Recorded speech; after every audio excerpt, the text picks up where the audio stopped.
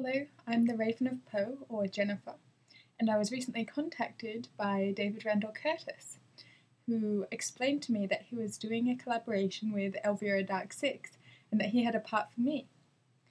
And I was very excited because usually I have to write my own material, and this time I wouldn't have to worry. But then I found out that what he meant by part was actually that I would be editing all the footage that had already been shot, and there really was no speaking part for me. But I did it anyway, so here's David and Elvira in Hindsight.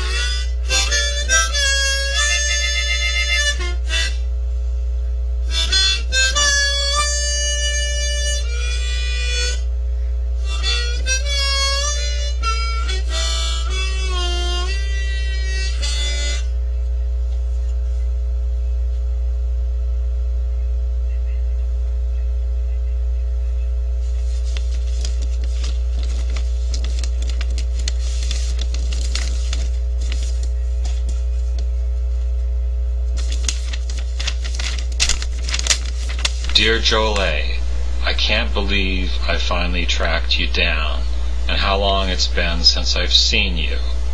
I've enclosed my business card, which has my phone, address, and email.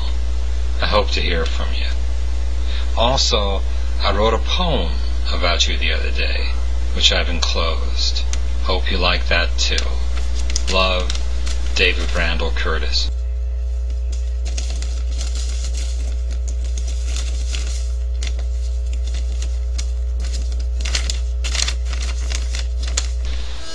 Okay, Jaleh.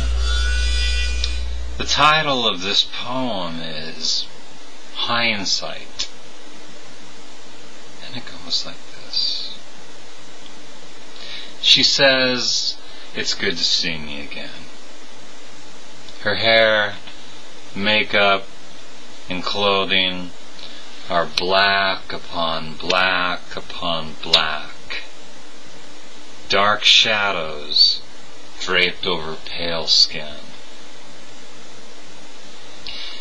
She walks to an empty space in front of the band. Her dance is a sensual catharsis that turns every casual glance across the dimly lit room into an act of voyeurism. She says she needs to talk.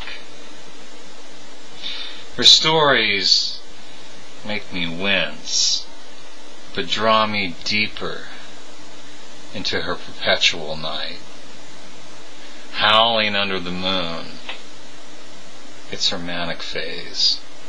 She spills her wine. Her laughter is real and hard. Her smile more seductive than the heavens above us.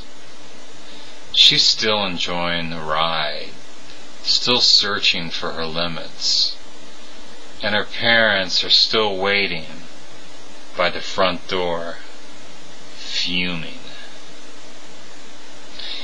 This'll be how I remember her. Before she carved lines into her face, laid tracks on her arms, and got all the tattoos she'd later regret.